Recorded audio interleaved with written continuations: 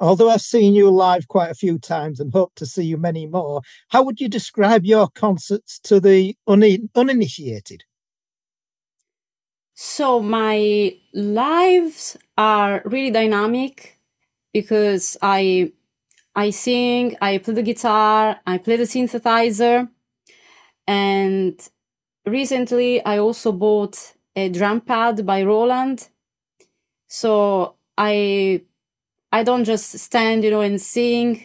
I am really multitasking when I do my live shows. I like to perform dark gothic songs, as well as more synth pop, and I would say songs that people can, dance and can really, lift them up. So not just sad and, painful songs. I like to have both things in my performance, unless of course it's a live where I am introducing a new album or introducing a single, and so it's going to be just that vibe. And usually when I prepare a live, when it's possible, I have also video projections. So I really like to have the music as well as the videos that I've filmed. Most of the times I film the videos, or I have background video projections with videos that I have prepared, edited by myself, to have that type of mood for the concert. Yeah, that's what I like to do. I like to have videos on the back so people can understand my vision and can relate more to the song, and having those type of colors in each video, describing basically the song itself and telling a story, a vision that I have, for that type of concert, that type of live, a message that I want to share with the audience for that type of live. Sometimes I use green, more like green colors. Sometimes I use red and white. When I do the editing, emphasizing these colors. And I also have my own lights, so I bring a set of lights almost all the time on each gig that I organize, because I think that having that type of mood can really help the performance. And also I think that people enjoy it, to have professional lights for the setup. I use both analog and digital in my performance. So I've just bought a mixer, which is an analog mixer, so it doesn't have any USB, anything like that, and it really has a really good sound. It's a bit big, so it's kind of hard to move and to bring it with me all the time. But I have all the sounds that I like there, and I think it has 10 channels. I can have all the instruments that I play. And recently I also started playing not just basically the synthesizer. I play also a very small one. So it is called stylophone, and is a very small, basically synthesizer. Okay, that it was, I think, very much used in the 60s. And one of the artists that used the stylophone is David Bowie in one of these songs. And it's for me, it's very easy to use, and it's very portable. And I really love the sound. I really like, how it sounds, especially on the songs that I have. And also, as I mentioned, I started also playing an electronic drum pad by Roland, which has a lot of sounds. I think it has a snare and cymbals and a lot of other drum sounds. And you can also add your sounds as well.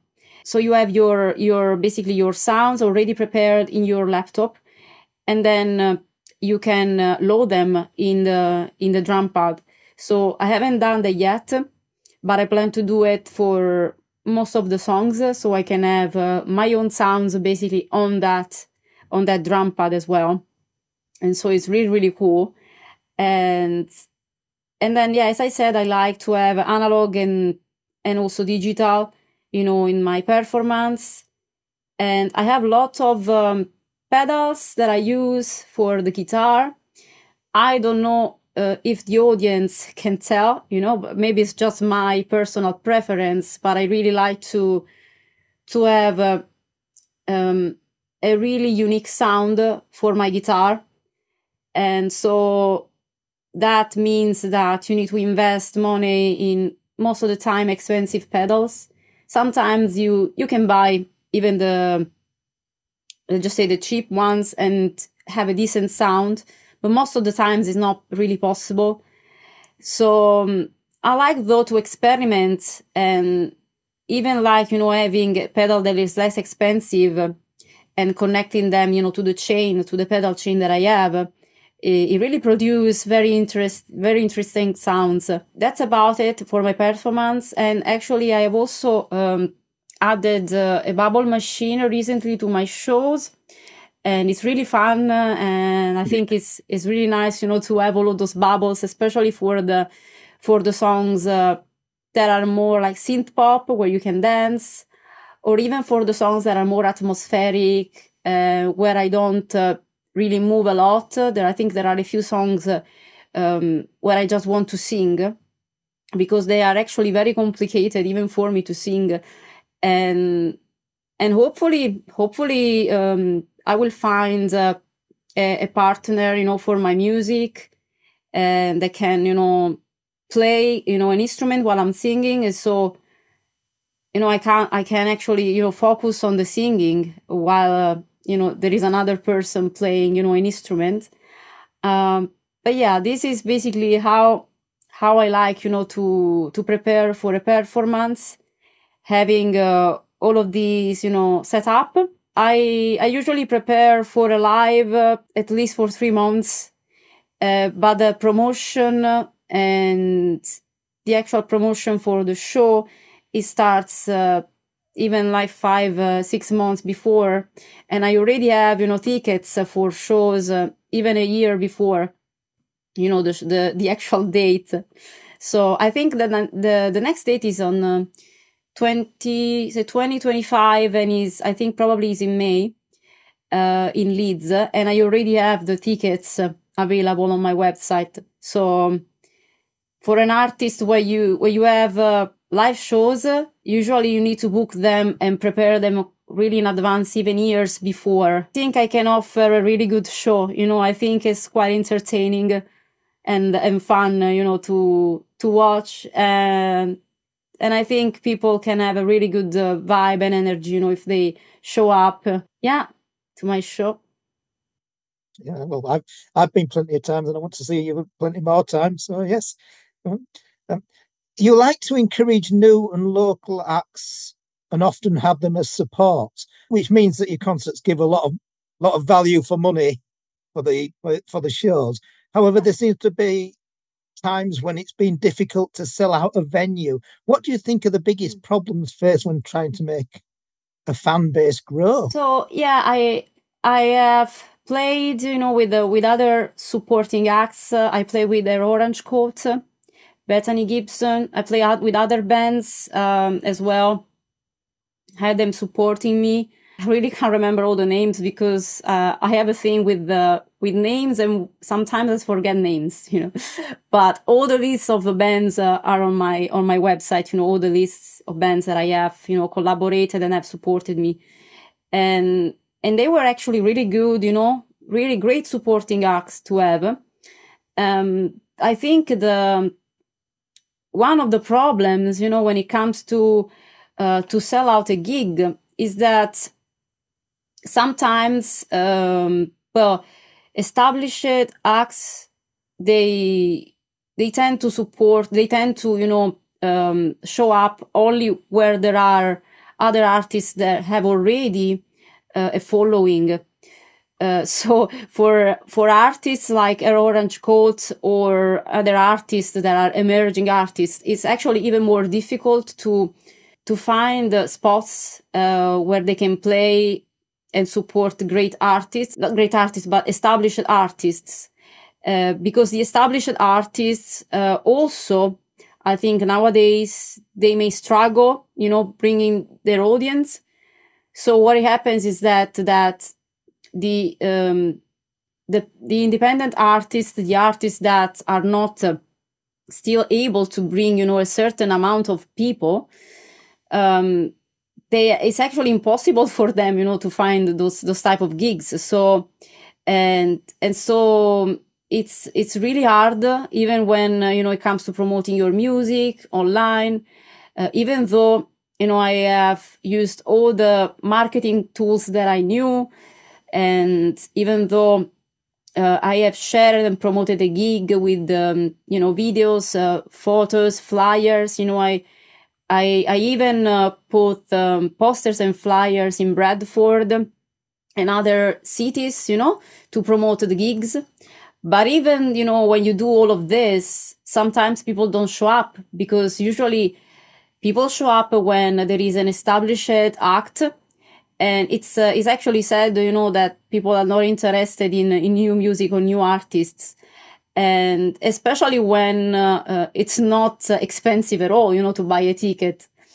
So yeah, I really don't know how to, fix the situation. I think it's really a social problem, that we have with the society, that unfortunately music is not as important as it was before.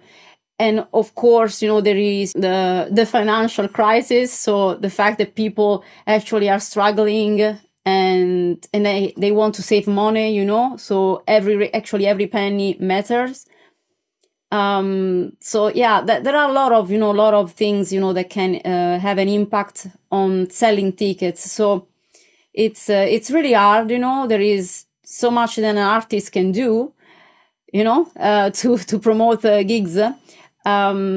What I think that it would be great to see, and that can actually change things, in the music scene, because I think it's really stagnant at the moment. I mean, always the same. It's always the same music. I don't see any really interesting thing happening. I mean, I don't see anything new. It sounds all the same to me.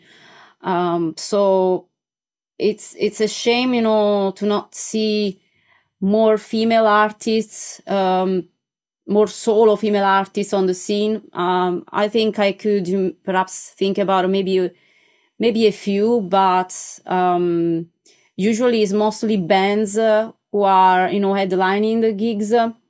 I don't think there are many female solo artists headlining. Correct me if I'm wrong, but I don't see them. I don't, at least in the UK.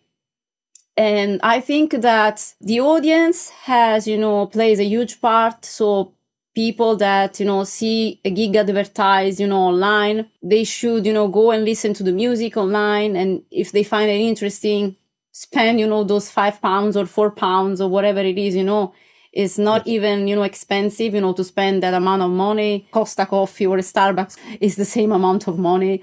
So I would say, yeah, encouraging, the people, if they really want to have new music, to actually go and listen to new music.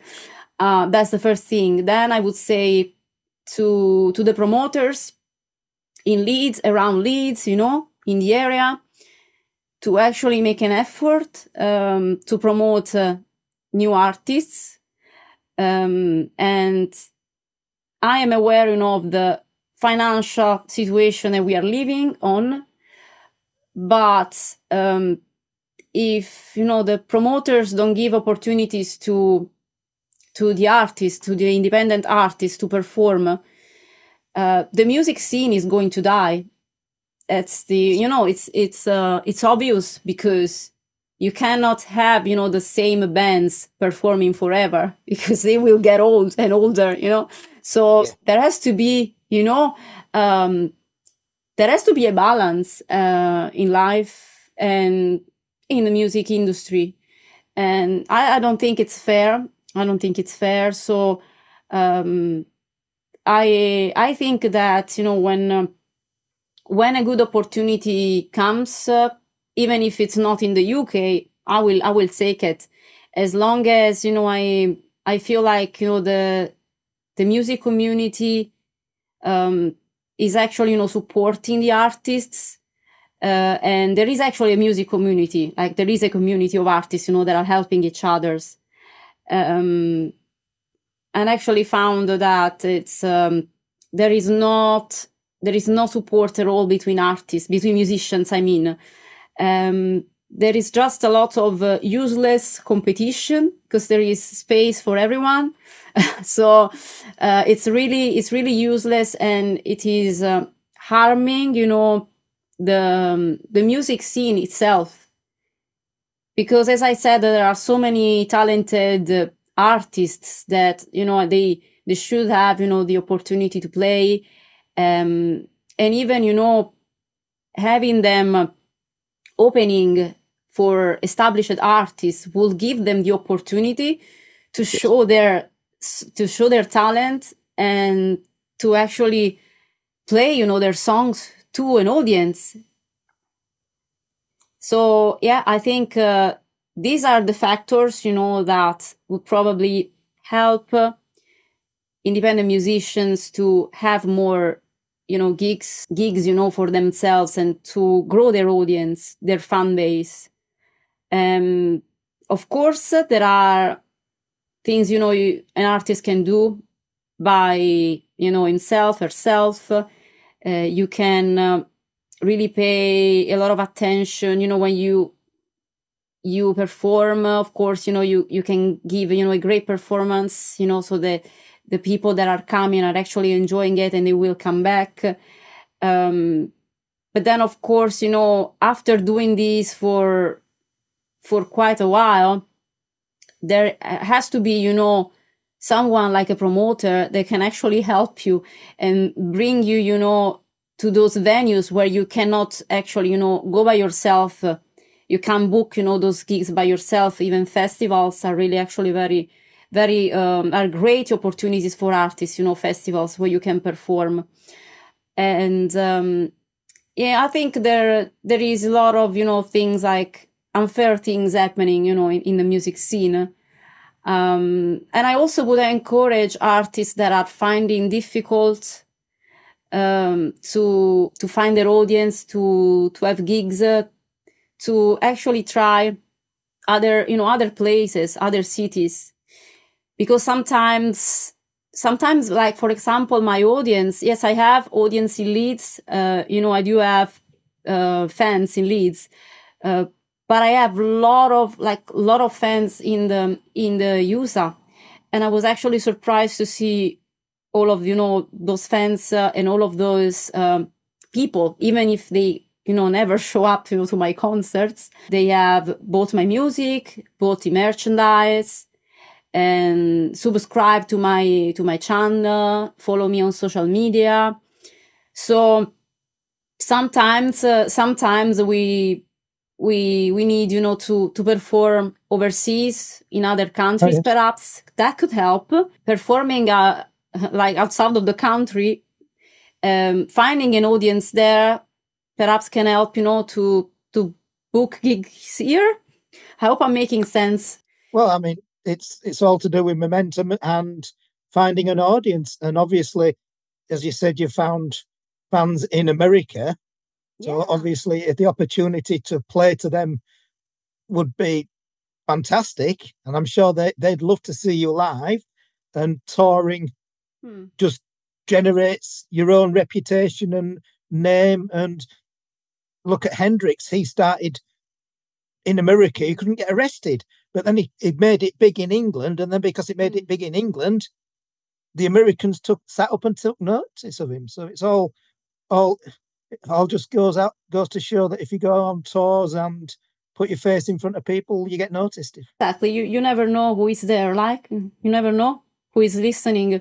Moving on, along with many new songs only available on your YouTube channel. So far, you've released 2 physical CD single-stroke EPs. What are your plans for more releases? And is there an album in the pipeline? If so, what can you tell us about the style, mood, and content? Right. So yes, the last release was "Wasting My Time," which I have now on Bandcamp, even if it's not available anymore on Spotify. But I think when if I can, I will be able to. If I will be able to, I will also put it back there. But now it's available on Bandcamp and on my official website. Regarding the plans for a new release, I actually started recording songs for this new album, and I started recording at the beginning of September. But then I took a break because I felt like I wanted to record a cover version. And I listened to a song that I really like this song, especially the lyrics. And so I thought, why not make a cover version of this song and then release it, as soon as possible. And hopefully this will be finished within this week. And release it. I will release it on YouTube, on my YouTube channel, probably also on Bandcamp, and I will have it also on my website. And I think it will be free of charge to download, of course, because I don't own the copyrights. But the song will be a cover, and it will be completely different from the original. Like, you wouldn't be able to tell that was a cover. As always, when I do covers, it's like, is that your song? No, it's not my song. Oh, it sounds like it's your song, but it's not. So yeah. Are you going to tell us what? Are you going to tell us what the song is? Yeah, it's titled "It's Okay, I'm Okay," by Tate McRae. I think I'm saying it correctly. Yes, Tate McRae, who is a pop artist from Canada, and is very much, the original song is really pop. It's a very pop song. And from what I understand, at least from what I see, how I see the song is that it's about personal power. So it's about being more self-confident, not needing someone else to feel worthy and motivated, and just being basically happy to be yourself. And so it's a very empowering song from my point of view. At least that's my, that's how I see it. Well, I didn't compose the music, but I have written basically other lines. I've composed the synths, I think, synth lines. So I have the synth line. I have also added drums, different type of arrangement, same melody, but I have made a lot of changes to the original song, meaning that there are not all of the verses, so I cut things a bit here and there. And I also changed basically the way I sing it, all the accents, I change it, how I sing the song is completely different. So yeah, I'm very excited about that. I don't know if I will have a video as well with that at the same time, but it would be good to have also a music video with the cover. And regarding the album, yes, I have several songs that I have been recording that are basically will be a concept album. I'm feeling really excited about that, actually. But I think I don't want to have like a date, in my mind and saying, I'm going to release these, within 2025, even if it was my initial goal. But I think that now we'll just more go with the flow, if it makes sense. So if my intuition is telling me record a song and drop a single now, I will just do that. But yeah, the idea is to produce a full album, and at least with between 8-10 songs, and most, I think, they will be all of original songs, unless I have also this cover as well in the album. And it will be about demons, mostly. Mostly about demons, demonic lovers, and some references to witchcraft, and references to Atlantis, and very mystical. Yeah, sounds interesting. Yeah, look forward to hearing it whenever it comes out. Hopefully, I will find some collaborators, and I plan to distribute more flyers this time, to find a music producer to collaborate basically on this album, and also a musician. So it will be very interesting, to have someone, and helpful to have someone while I'm recording. Maybe not while I'm recording, actually, because I prefer to record by myself. Like when I'm singing, I need to be alone when I record. Maybe it's just my thing, but even when I went to a studio to record a song, I went to a studio a couple of times, and I felt very anxious having someone else's, other people. I don't know. I just felt like I couldn't sing. I couldn't focus. It was so weird. Being in a studio, recording with a person that doesn't understand my music, or doesn't quite get what I'm doing, or I don't really have, like an understanding or a connection, it makes me feel anxious. So I prefer to be in that vibe, to find that sort of vibe, and to be in the right mood. I have to stay by myself. But for the editing process and the actual production, I could benefit from the help of another, person. So yes. Yeah, I will start the research very soon. Of course, if there are people that wants to collaborate and produce the album with me, they can email me. They can send me an email, and we can talk about that. You've mentioned already about a forthcoming concert for next year, but for those that want to keep up to date with your concert plans and buy your merchandise and music, now can you tell us about your website? Yes, of course. So as I mentioned, there will be a gig in Leeds next year, is already scheduled. All the dates for the events are on my website, which is stellawembley.com. And so if you go to the website, on the main page, on the home page, there is a menu, and you will see, next events, and then you click on that. It's very easy, and it will lead you to the page, to the event page, and you can already buy tickets there. And there is also an online store on my website where I sell my merchandise and I sell my CDs. And I really encourage everyone to buy the merchandise that I sell there.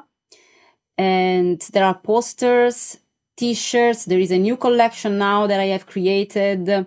So I have created posters, T-shirts, and lots of cool gadgets. And of course, there are the 2 releases, All That I Need and images of that, that are on sale. There are digital downloads, and there are also my music and video production services that I offer there. I also offer spiritual consultations for the people that are interested in that, as I know there are people, especially on YouTube, that are following me because of that. So I am offering also that. And then, everything is on the website. Then, social media, I have all of the social media except for TikTok. So Facebook, Instagram, and Twitter. I think I have also Tumblr, if I say it correctly, Tumblr, and Pinterest, and LinkedIn. I also have a panel on Google, yes, called Google Panel. So if you type my name on Google, just type Stella Wembley, it will show up, the panel. And of course, I have Spotify for now. I have Spotify, and I am on also, my songs are on iTunes. I have now my Bandcamp page, so I really encourage everyone to follow me also there, because I actually earn something with Bandcamp, whereas, if you stream my song on Spotify, I don't really earn much. So I rather, tell you guys, go on Bandcamp or go to my website, to download my music. And there is even like a version of my, my songs, new songs, that I will, have on my website for like maybe £1 each, for each song. Also, there is actually a second online store that I just opened on my YouTube channel. So if you go to my YouTube channel and subscribe to the YouTube channel, okay, it's very important, subscribe, you will see below each video that I publish, there is all merchandise, that I have created, which is basically another type, of collection. It's not on my website. You won't find it there. And is available everywhere, worldwide. And I also encourage, everyone to buy, the merchandise there as well. I also offer now memberships on YouTube and also on my website. And on YouTube, it's possible to join as a member for £2.99 per month, and to have access to exclusive videos and to videos that I don't share with the public, music releases sent, in advance. And I also have backstage videos and like recordings of songs, that I'm producing, and I will only share it, for the members of the channel. So yeah, that's pretty much it, I think. Thank you, Stella. Thank you for your time. It's been really interesting, and I hope you get lots of views and likes of it. It was amazing. I really enjoyed this interview. Thank you. Okay, thank you for your time. You have a wonderful evening.